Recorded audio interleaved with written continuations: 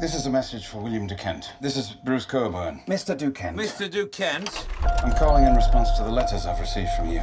I'm not sure how you found me, but your letters constitute harassment, so please stop sending them. You're that writer of the Infernal machine. I remember them pulling it off the shelves because of a shooter from Knoxville. He's the reason I never wrote a second book.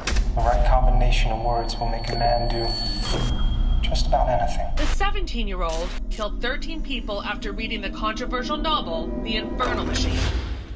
I have 100 of these at my house, from your driver. He drives a red hatchback. These are the only vehicles our drivers use. Who are you? How about the guy who read your book, the shooter from Knoxville? No, he's rotten away in a Supermax prison. It's not him. You need to stop writing to me, okay? So what do you want with William DeKent? I'll answer that after you tell me what he wanted from you. He wanted to know if I saw the same things in the book as he did. Are you saying there's a hidden message in that book? For the whole world to hear. Can't make sense out of madness now. Can you, Bruce? You got a lot of questions about that book of yours. I know where we are, Mr. DeKent. We're at the end of Act 2, aren't we? Where the protagonist reaches their limits. Mr. Coburn! Questions their sanity. Is there anybody who might have a score to settle with you? You're a coward. You hear me? I'm a coward. And if I find you, I'm gonna kill you.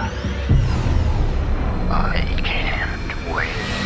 Who's sending the messages? Please check the number and dial again. Messages! Please check the number and dial again. Who's sending the messages? Please check the number and dial again. Words, if you don't know how to play them, they'll sure as hell play you.